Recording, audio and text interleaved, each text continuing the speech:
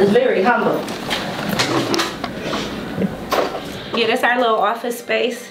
You know, we like, when we tell them when they come in this room, they not allowed to let off. It's a room of peace, no matter what's going on. So we keep them going. Our goal is to get our kids, because I like to say, this is a historically black high school, guys. We like.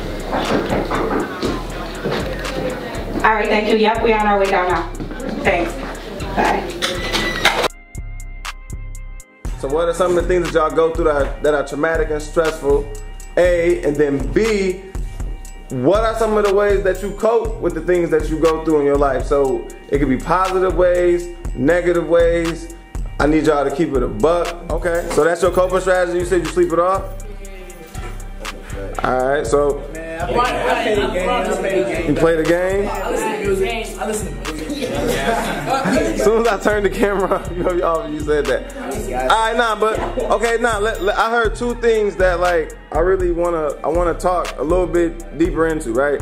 So you said somebody in here said they popping Xannies, and I listen. I understand that you were probably playing. You were being humorous about it. I get that, right? But though you may have been playing, right?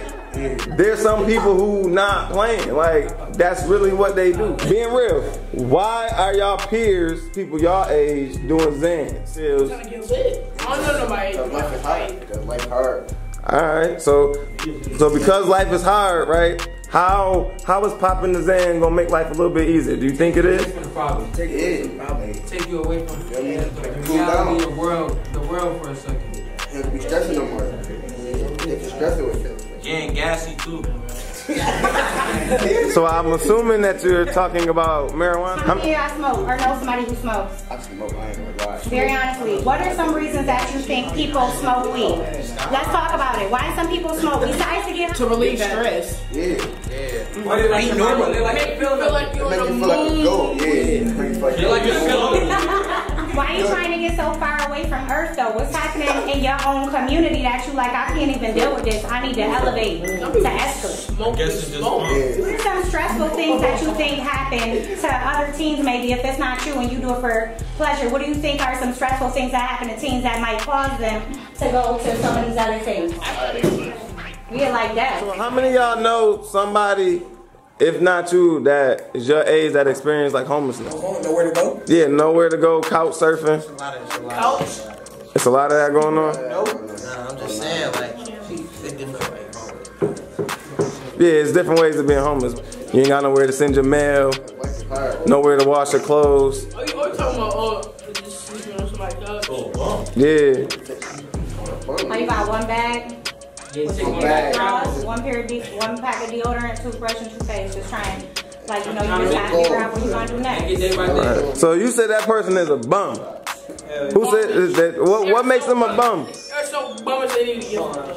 What makes somebody a bum though? You ain't got no job. Okay. Take care of your kids. Don't take care of your kids. Okay. Don't pay your rent, bro. Hold on, cousin in the back. Stay. You ain't got no job, you ain't got nowhere to live, you ain't got no food. You smell mad. So seriously, this is not a roast session? This definitely ain't a roast This is session. not a roast session. This is some people's life, like eviction. Some kids live with their mom, get evicted, and they all be homeless. That don't mean they a bum. That mean that they have unfortunate events. So y'all teenagers, right? How many of y'all decide how much money y'all parents make? Raise your hand if you control how much money your parents make. Okay. All right. Another question for y'all. How many of y'all control where y'all parents decide to live? Oh. 0. Okay. All right. So if your parent becomes a bum, how many of y'all had control over that? Can't. That's their choice to be the bum. Right. But that's their choice, right? But who got to suffer the consequences of that?